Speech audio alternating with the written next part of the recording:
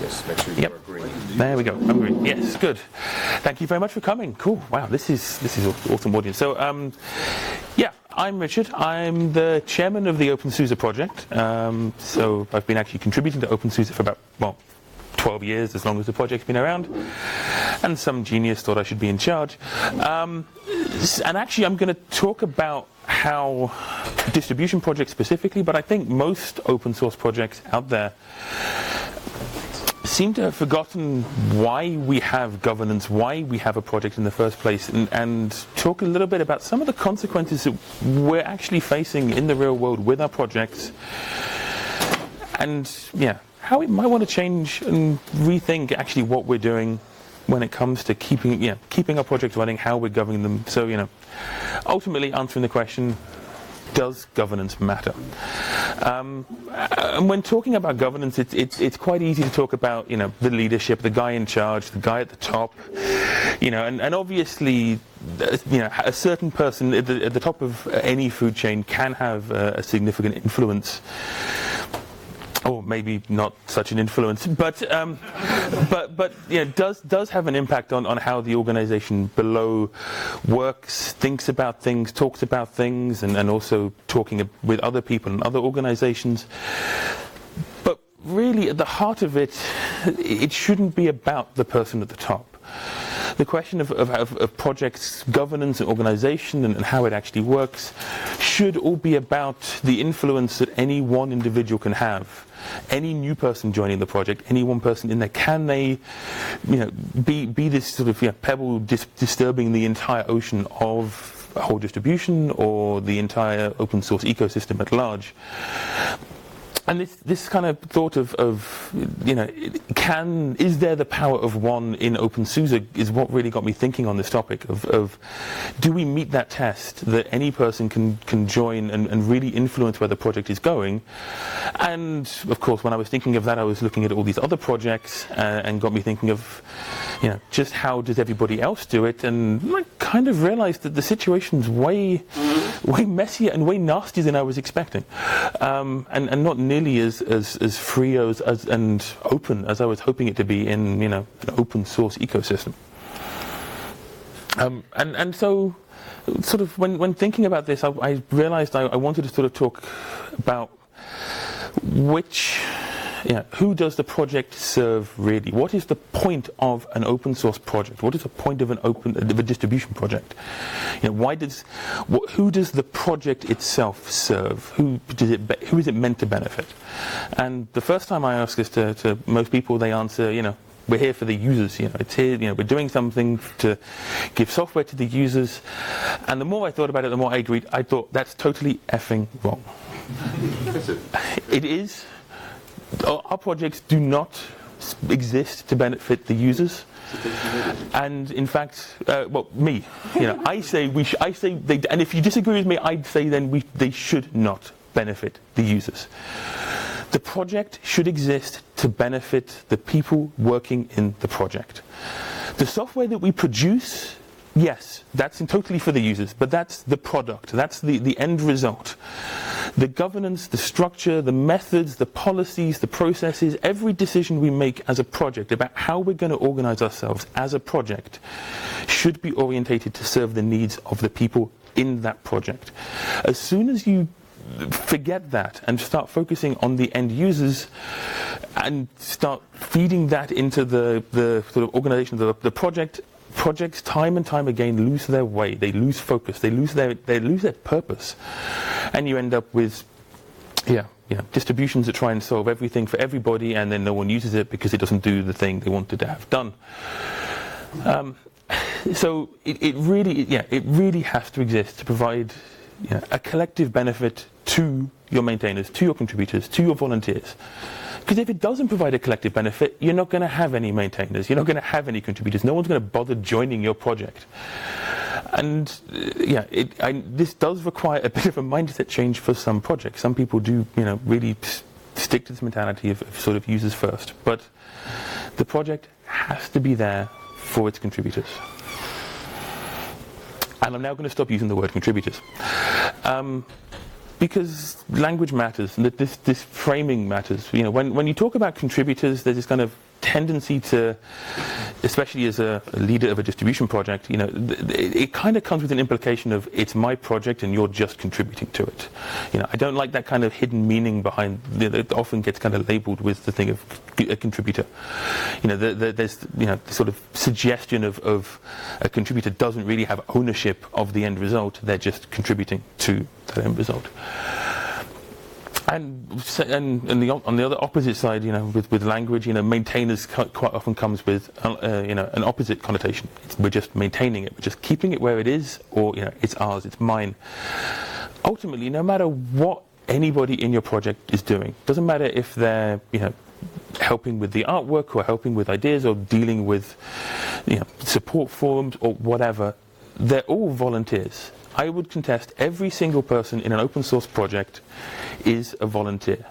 Either literally they're doing it in their spare time and totally voluntarily, but even when dealing with open source projects where corporations are involved, ultimately the corporation is there voluntarily, they can always go elsewhere, and the people working in those corporations are there voluntarily, unless you can give me an example of an open source company that has slave labor, but there shouldn't be, and I really hope there isn't.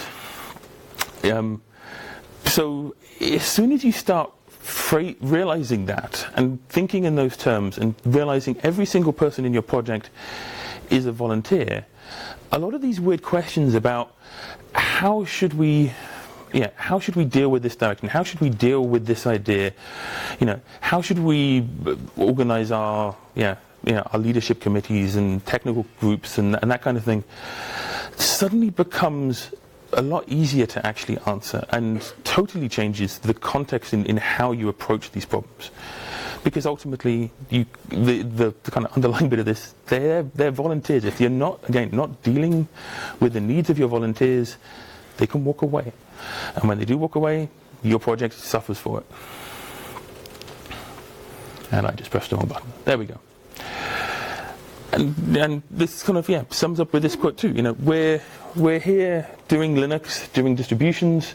It's free, but the project, the work you are doing for the project isn't free. It's valuable. It's beneficial, and so we have to have the project structured in a way that it somewhat is its own reward, and it caters there so that that project is providing a value add to that contributor, to that volunteer.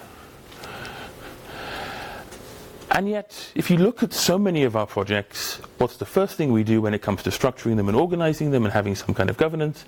We have a committee.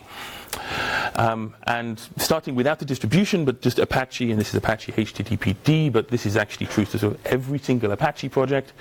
Every Apache project has their working group at the top, which all major changes must be voted on. Any Apache developer can vote on any Apache working group's changes, which is nice. However, only the active maintainers for that active working group are the ones that their vote is actually binding. So, basically, if you want to get any change into Apache HTTPD, you have to be friends with, at least 3 of the maintainers there. But on the flip side, because, they're trying to be very equal opportunities and they're open there, anybody can veto anything.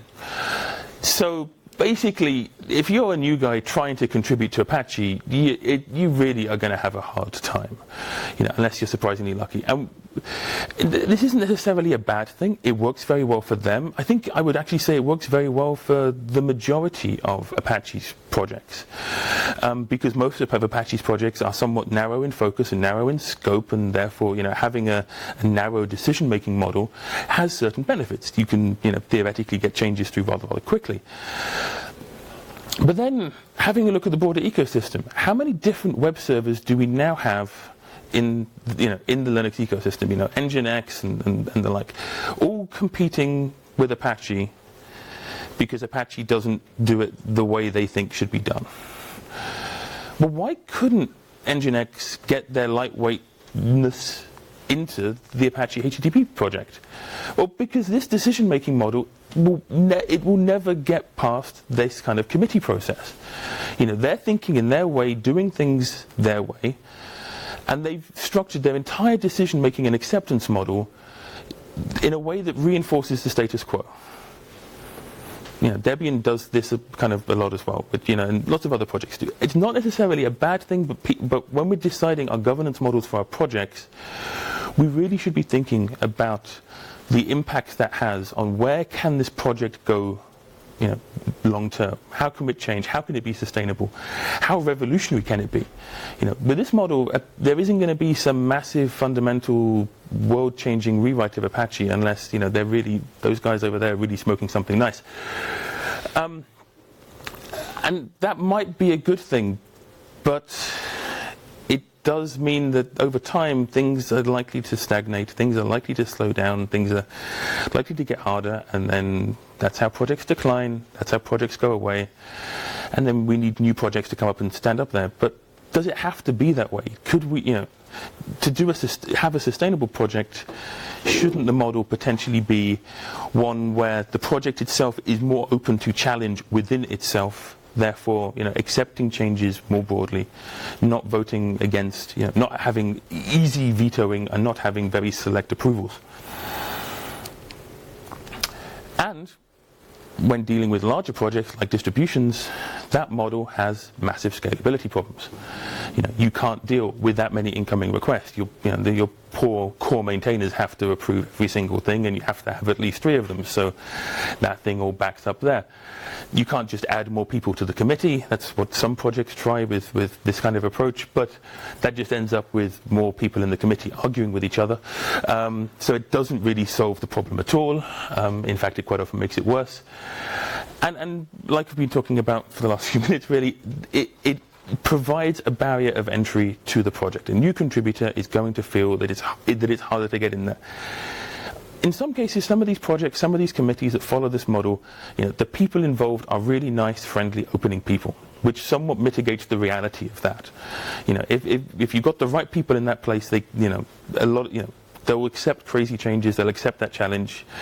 So the model doesn't necessarily always mean that barrier of entry is real, but it's perceived. As a new person, you're not going to know who that nice guy is. So are you going to send that crazy change that you've baked in a dark corner somewhere? Or are you just going to declare a new project on GitHub and do it in there? And is this why we end up with so many forks of so many projects all over the place? Because they never realized they could actually contribute to the upstream, because the upstream was structured in the wrong way in the first place. And this is why I talk more about Debian. Because Debian has their technical committee, which is there to decide any matter of technical policy, especially where you've got situations where developers have overlapping jurisdictions. They can also just make a decision because someone asked for a decision, and they have the right to overrule a developer, which I find really weird, because it's like we're all volunteers and we're all doing, especially in Debian, there's no company behind it. Like, what do they expect if they ever overrule a developer? Like, this guy's doing it this way, this committee says he's doing it wrong. It's like, is a volunteer really going to change what he's doing? No, that's how you lose a contributor, or you at least don't get that person's contribution on that topic. And the systemd, Debian and systemd, is kind of a perfect case study on how the Debian model can be followed perfectly. Every part of every person involved in the decisions with systemd did their job in Debian perfectly. The technical committee, I do not fault for their decisions at all. I think they were perfectly right and valid. I also think the Debian community who objected to everything going on with systemd were doing their part perfectly right and valid. But, more about that in a minute. But yeah, the technical committee in Debian decided that systemd would be in Debian as a default. But they purposefully, and I think quite smartly, decided that they wouldn't decide on whether packages could depend on a specific init system. But, some people don't like systemd. So there was a flame war that lasted 9 months. And that discussion pissed off a lot of people. That discussion had a lot of upset people on both sides. It led to the fork of Debian. And ultimately, they decided, let's have a democratic vote on this and decide, what is our way forward.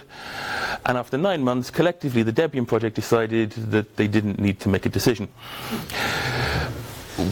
Which is ultimately the right decision. It's the one the technical committee made in the first place. There's nothing wrong with that. But how much pain and upset did their process and their structure cause? it's not, no one's at fault, but the entire project organization created this problem, not System D, but the model they decided to follow.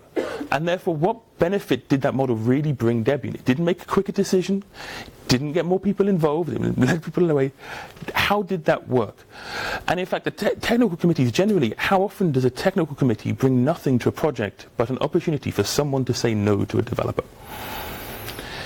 Because a developer doesn't need someone to say yes, they're going to do it anyway.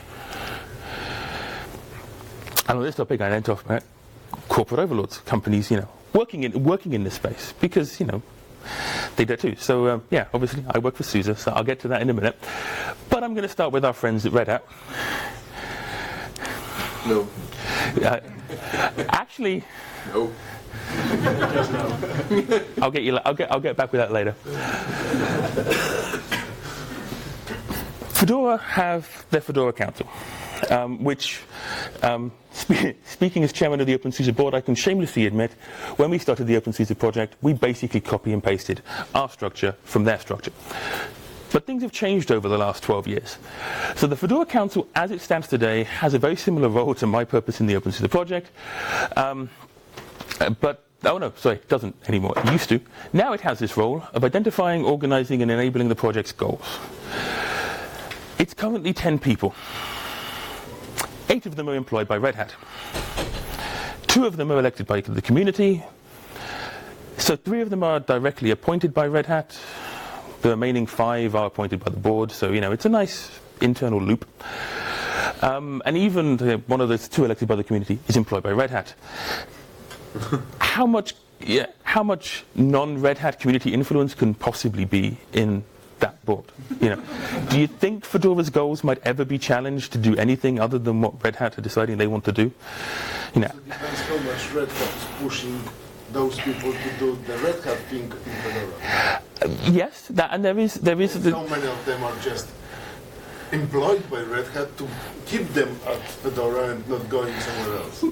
Possibly, but that may, but ultimately, I mean, when speaking as somebody who works in an organization very similar to Red Hat, organizational bias really is a thing. Inside SUSE, we have lots of well-meaning people who have their own ideas and thinking their own thing, but when you're surrounded with a whole bunch of people doing something, for your corporate overlords, you're going to end up thinking along the same lines, even by accident.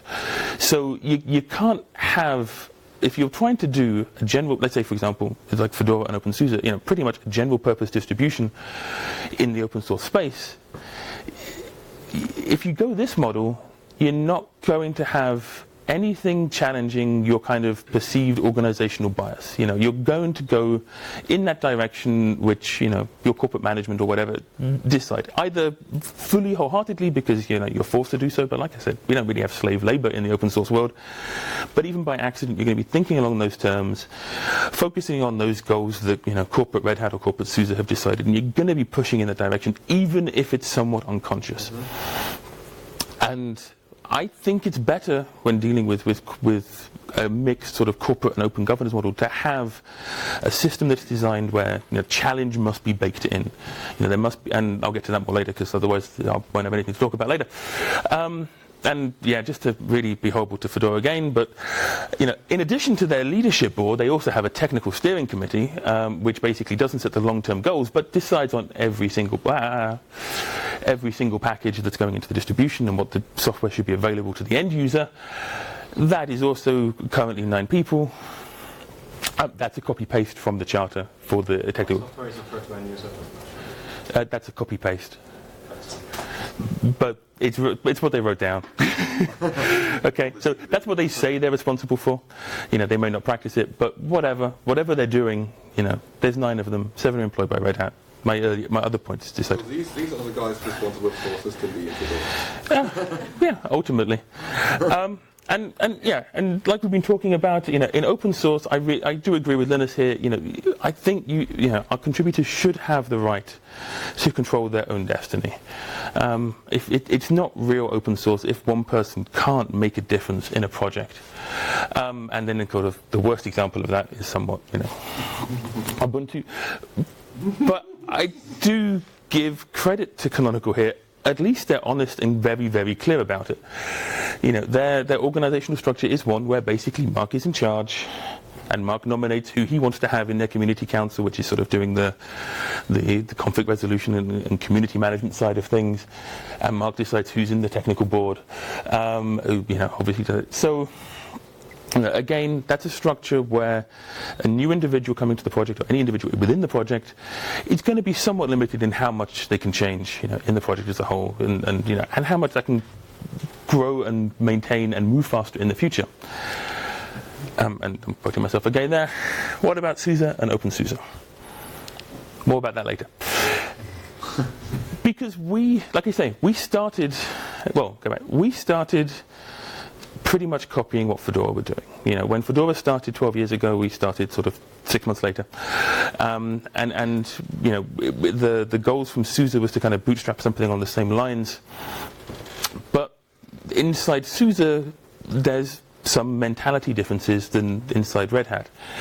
And it's really interesting to me to see the difference now, 12 years later, of just how far those two original starting points have diverged. And also how humorously bad some of the experiments were that we tried. And one of those that we tried straight out of the gate, because we thought this was really, really good, was direct democracy. Let's have everybody deciding everything about the direction of everything in our distribution. Winston's right. It's the worst of apart from everything else that's been tried. In our case, we even, in typical SUSE fashion, made a tool for it. So there's a tool called OpenFate. You can still see it today, sadly, because I haven't quite taken the heart to kill it yet. But it started as an OpenSUSE equivalent of SUSE's initial internal feature tracking tool. So the tool that they use still today for deciding what features go into their enterprise products. Fate, deciding the fate of the world. Feature, I can't remember it's an abbreviation for something as well, like feature and tracking enhancements or something. But an OpenFate was decided to be totally and utterly open, where anybody can suggest any feature they want, and the community can vote on any feature that they want. In fact, and there are hundreds of feature requests, thousands of votes, and I can honestly say, as the guy who quite often goes through this trying to see how we're doing with that kind of thing, the impact on the project's priorities are negligible. Every time I close a feature that's done on there, we fixed it by accident. Never because it I am yet to find a developer who's actually looked at OpenFate and done anything because it was in OpenFate. There's been a few times at SUSE where we've copy-pasted it and put it as a feature for Sleeve, but that's just it was convenient. But it does not work. But this quote about democracy got me thinking, because in fact when we think about open source projects, especially when we think about how did it all begin, where did we all start, how does Linux work?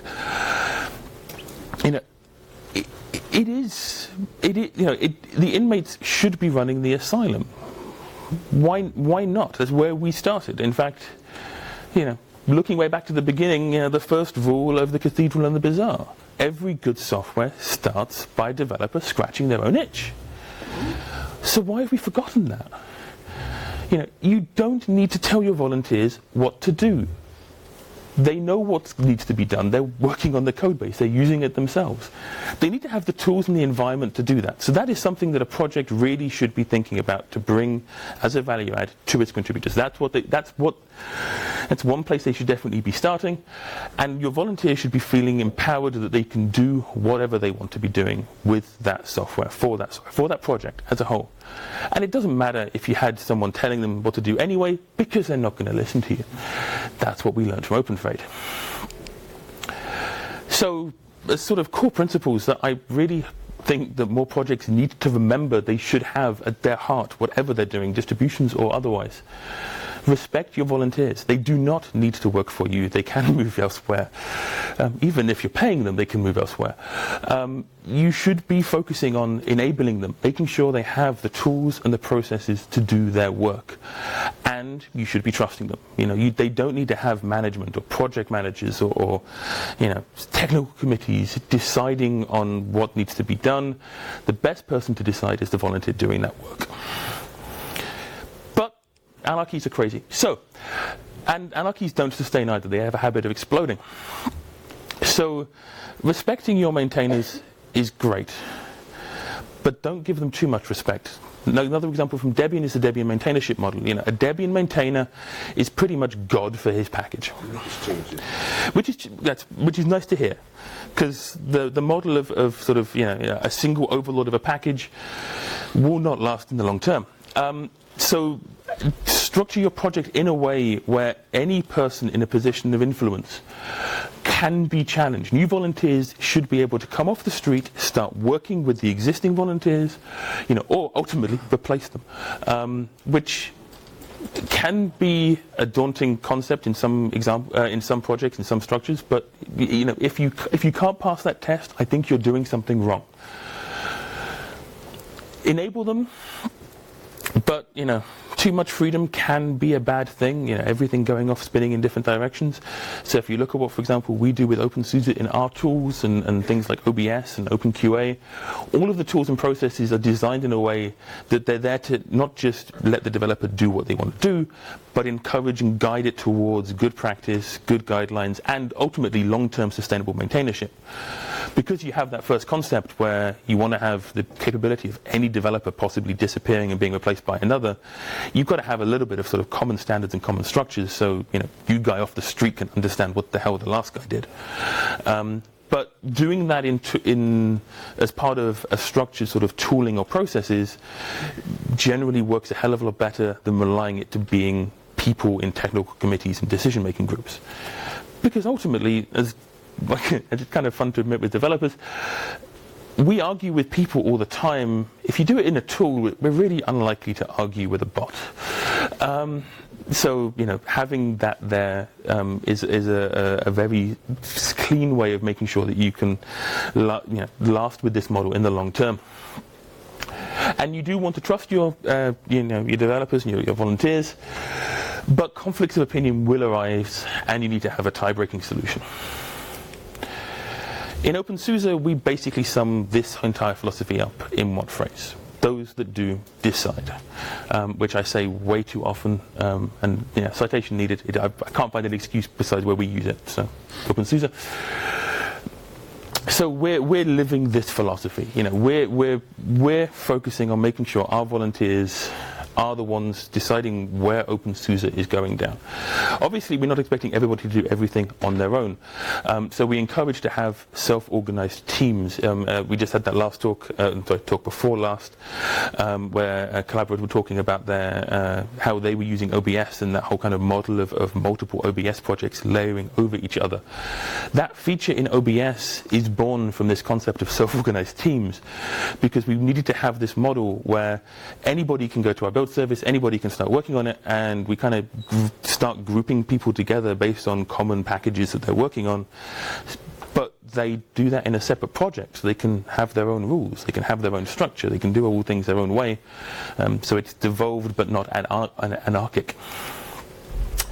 And again, in those tools, in those structures, we define that by consensus generally. Our mailing lists are where the general concepts are defined and agreed, and then they're implemented generally in tooling, which are then overseen by other volunteers. So they're open source too, so if you want to change the tooling, and all you need to do is a commit request. So that's sort of how we keep those general standards, rather than having an overbearing technical committee making decisions in a dark room. It's all done in tooling, in open, in the public, and therefore all changeable at any moment's notice, because it's all easily just committable. So in action, this sort of democratic approach. Aristocratic. Yeah, I wanted to avoid using that word.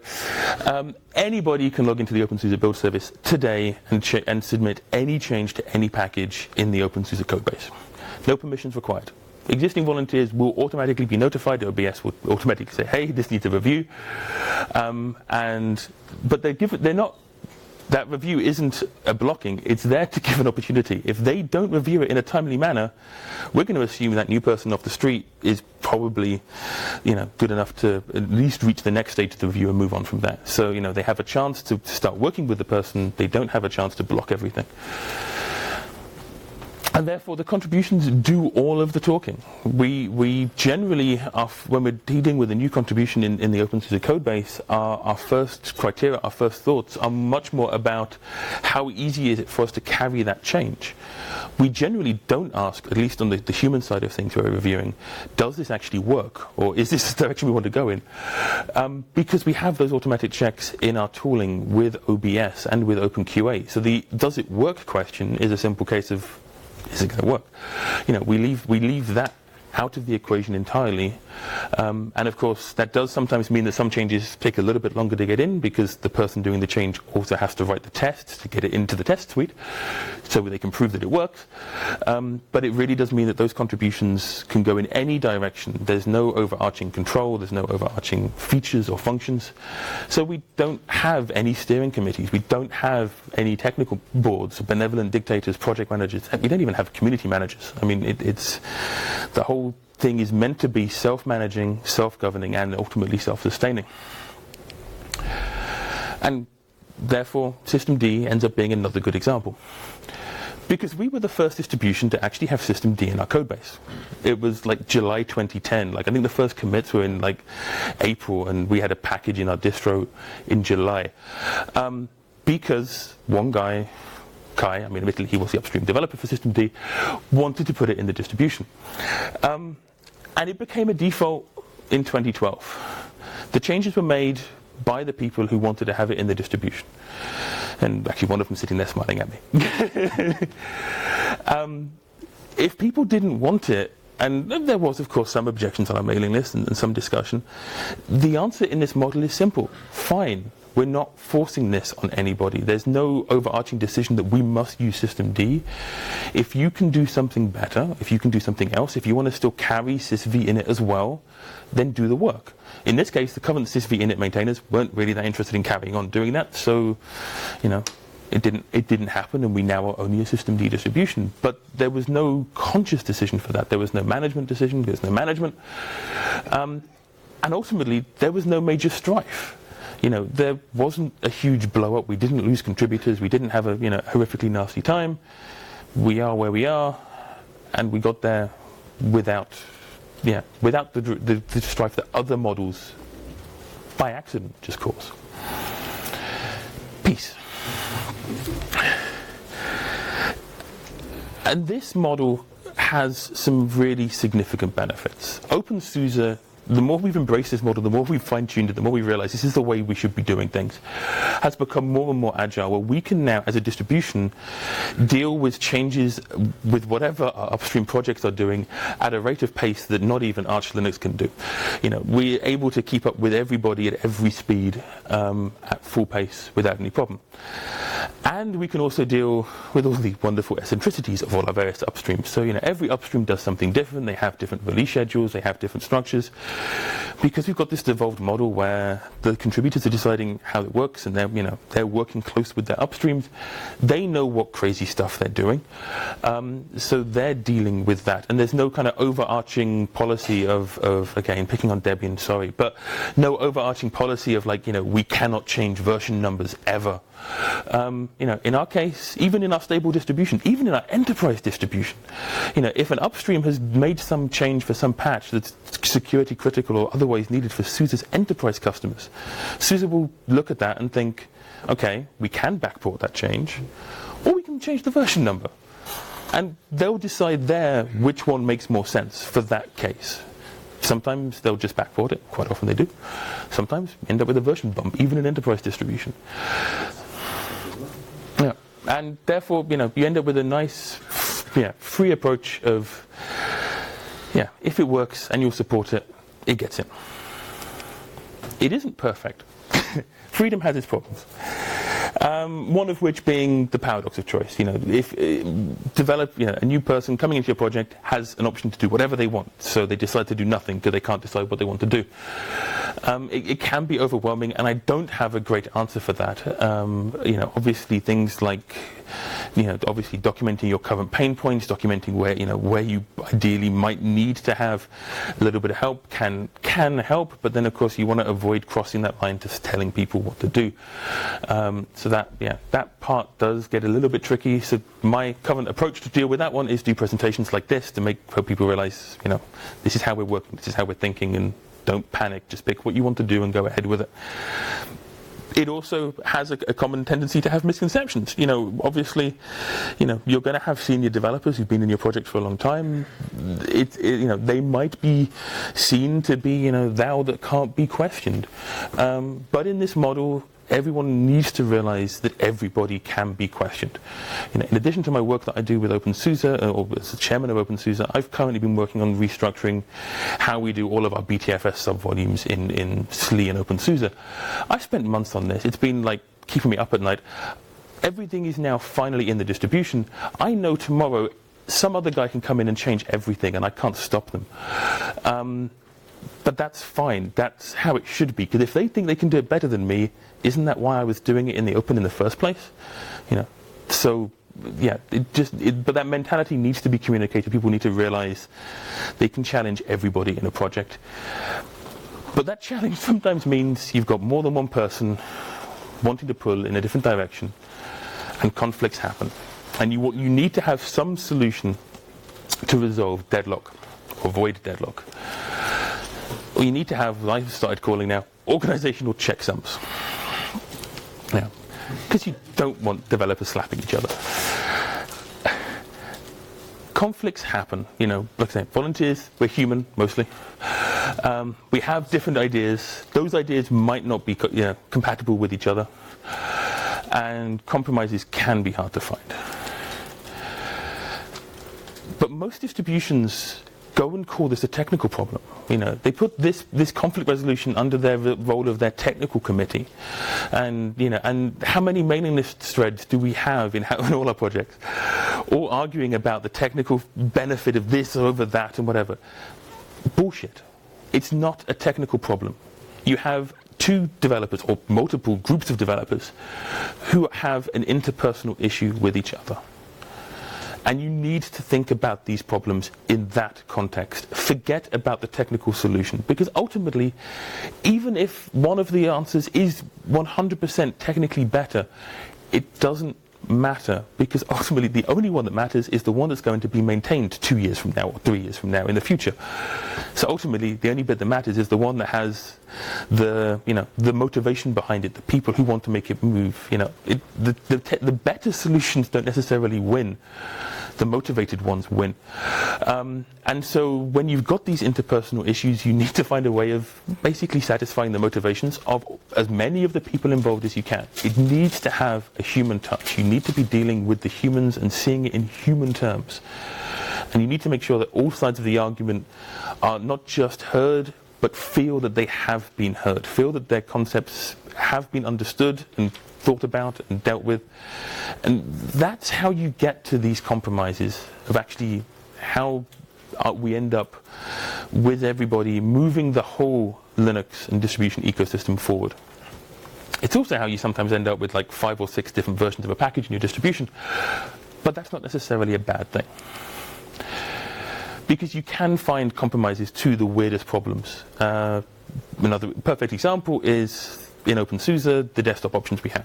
We have KDE as our kind of default, GNOME equally fully supported, and lurking away in some dark corner of the Tumbleweed codebase, we still have KDE 3, because we've got maintainers who still today manage to get it in the distribution and make it work. No KDE 4, luckily, but they still have KDE 3. I think they're crazy, but I can't stop them, and that's fine, because they're able to keep it working, and they're able to work that way, and that's fine. And every now and again, the KDE 5 guys and the KDE 3 guys end up doing something stupid, like sharing a library name, and everything goes horribly wrong. But when you get them around a table and talk about that issue there, and deal it on a personal level, every time they found a compromise for their problem. We don't have to decide, oh, we're going to drop KDE3 because the library's got the same name. So decision making should always be in this kind of conflict, should be an absolute last resort. You shouldn't be trying to decide this side versus that side, or this solution over that solution. You really should be aiming for a compromise. You really need to be aiming for really, ultimately, going back to the original concept of enabling your volunteer to do what your volunteer wants to do in the first place. So if you can, find a way for everyone involved to do what they want to do. And if you do make a decision, you've got to realize that the thing you're deciding at the end of it, the people conflicting and yelling at each other for the last 6 months on your mailing list still got to be the ones implementing that solution. So, you don't want to be yourself in a situation where you've made some overarching decision and thou developer must go do this. And, well, they're not going to do it because they disagree with it. So what's the point of the decision-making process? So basically what you need, if you have a problem and no one else can help, you need to have an A-team of sorts. In OpenSUSE, we have that as the OpenSUSE board, which is our evolution of what was once sort of our copy of the Fedora Council. Unlike the Fedora Council, this board has no responsibility whatsoever when it comes to dealing with goals and long-term planning and whatever. I mean, sometimes we do it and give suggestions, and sometimes people listen.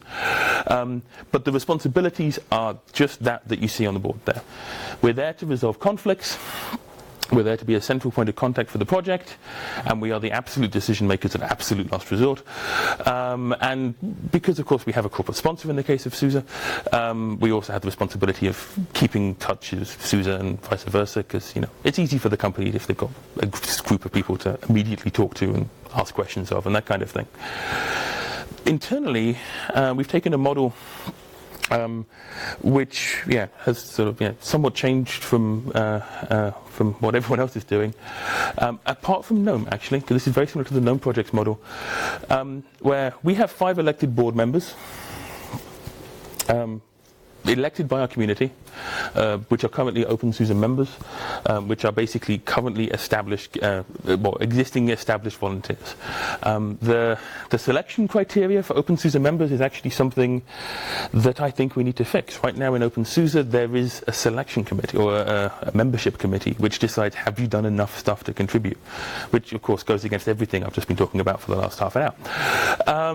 That is something which, well, hopefully the rest of the community will be able to see the presentation and now understand why I'm about to suggest that we simplify that and make it a case of, if you've contributed and you want to be a member, then you're a member. It isn't going to work any different. It's just going to be a heck of a lot easier to get people involved and integrated into the community. An elected board member has a 2-year term. We don't want to keep on replacing the entire board every 2 years, so at 1 year we replace 2 of them. Every other year we replace 3 of them. But we have this really hard rule. No more than 2 board members, so no more than 40%, which is the same as the GNOME Foundation, can have the same employer. So if you do the maths, best case for SUSE, they can only have 2 people elected into the board. That's it. Therefore, you've got a company that's actually adopted the same mentality here of creating a structure in their own friendly project, which they started and sponsored, that is designed to challenge themselves. There is no way that SUSE can have overarching control of the board.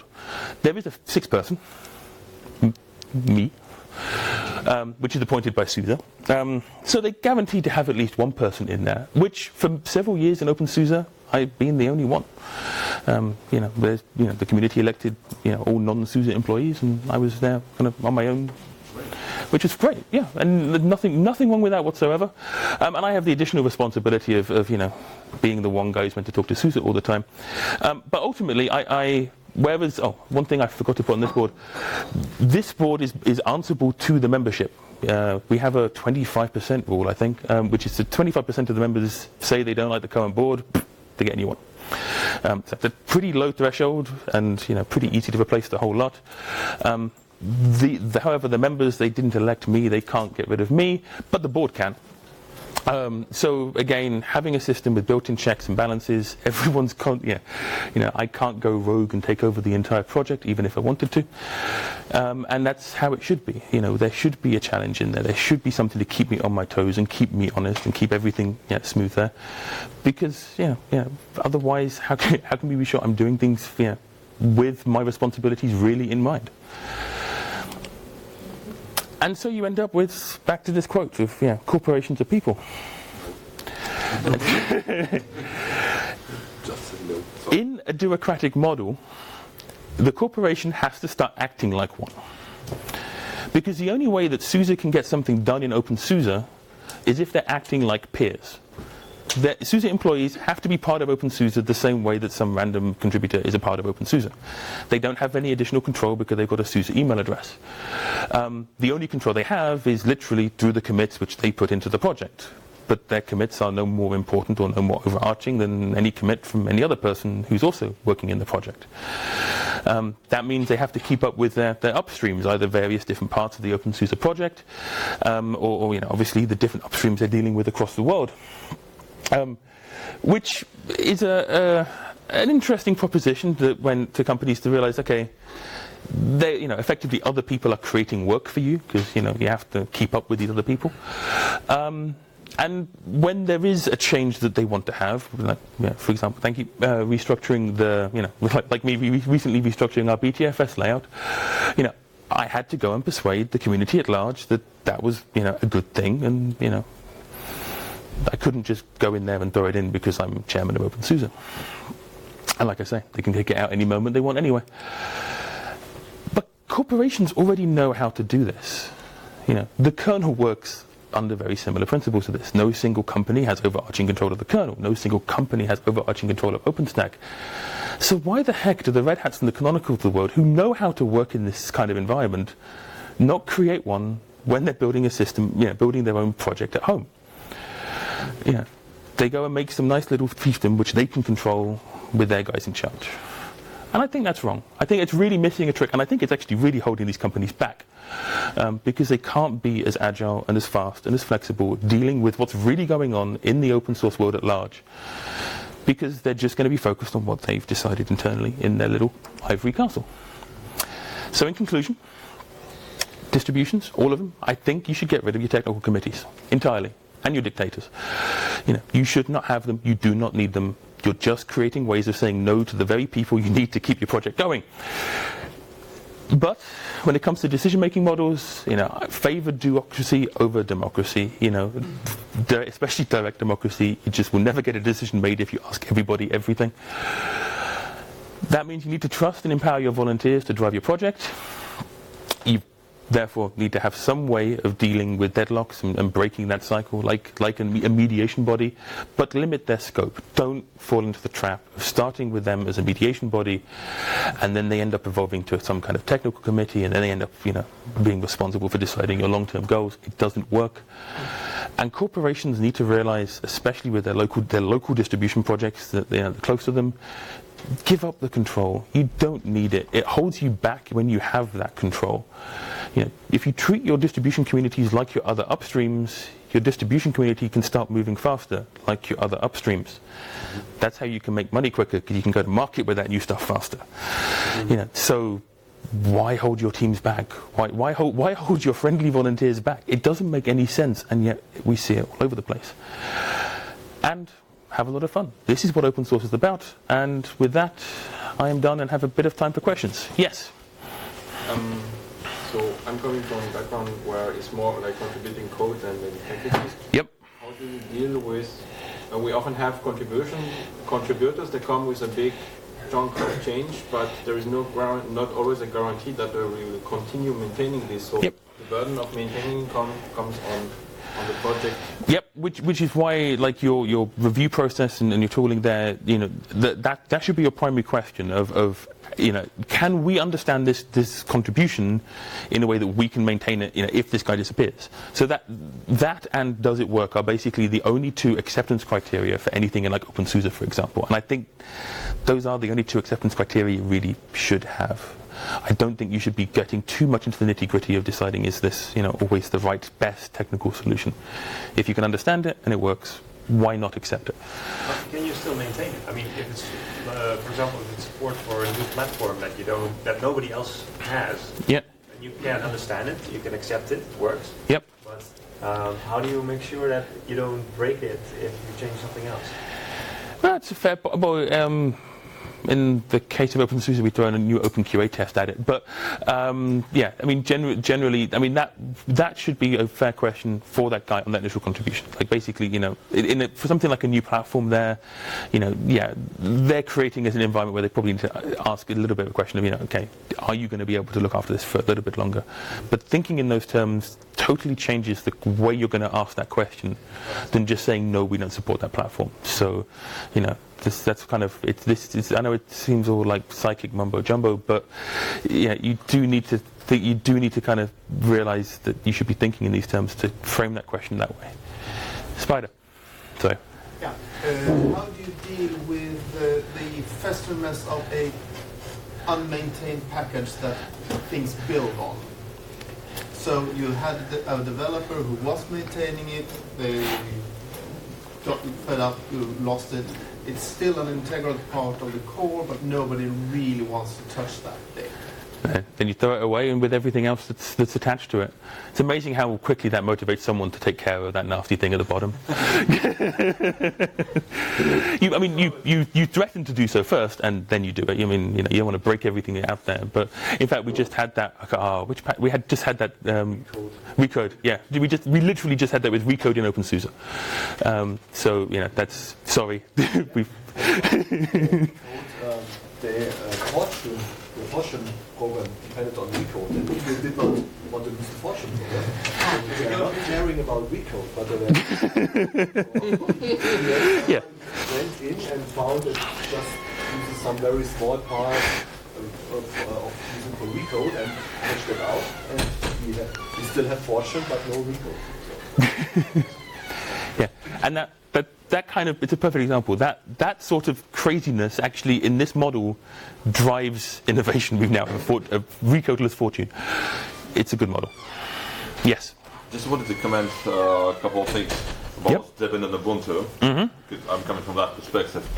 So you mentioned that Canonical, they have this like quite a corporate structure and things, which is like I'm a Debian developer, and I find it quite difficult to, being a Debian developer, to push things into Ubuntu, even for packages I maintain in Debian, and which Ubuntu takes from Debian. Yep. But it sort of makes sense for them, because like there's quite some difference between Red Hat and Fedora, for example, and Debian and Ubuntu, because like in Red Hat and Fedora, like most of the drive comes from Red Hat, even if it happens in Fedora first, maybe I'm not quite sure how it works in there, but I guess like most of the people are like Red Hat employees, and they do these things and there. So but in Debian and Ubuntu relationship is different. So like the driving force, the community behind Debian, and Ubuntu builds on that. That's why probably for Canonical it makes sense, but even then, I wouldn't argue that it doesn't make sense. I agree that it's not open enough. Yeah, this makes sense for Canonical. Canonical are happy, fine. Yeah. I think it's wrong. I don't think it doesn't make sense. I just think it's wrong. And I think, there's the kind of practical examples that I've mostly focused on in this talk of, the agility and the ability to deal with crazy changes quickly. But also, I just think it's morally wrong. We're meant to be we're meant to be doing open source. Why are we limiting why are Canonical limiting their options in their code base? Long term, isn't that just shooting themselves in the foot with how fast they can go to market with their own stuff? I don't really want to make Ubuntu a nice, better competitor than OpenSUSE, but if they did pay attention, they would be quicker. Yeah, for Debian, I'm not sure how familiar are you with decision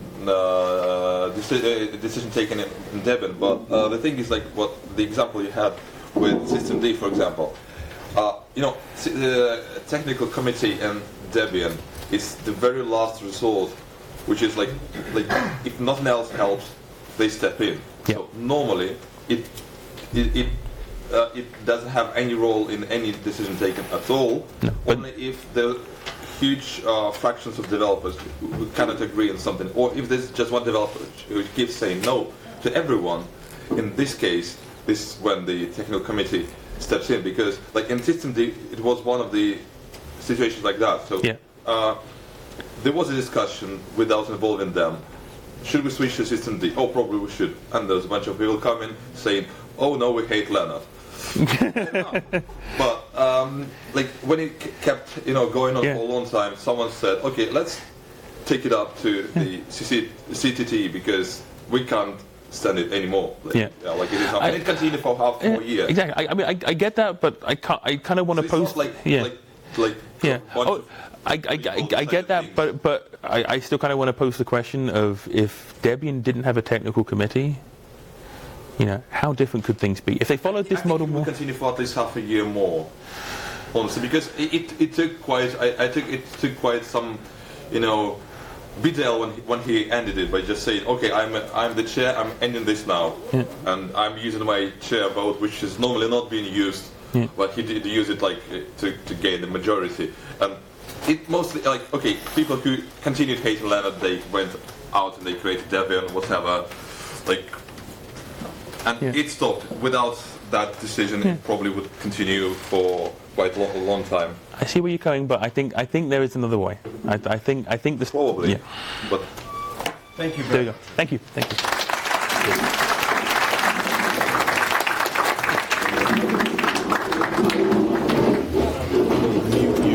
Oh yeah. So you don't choose to again.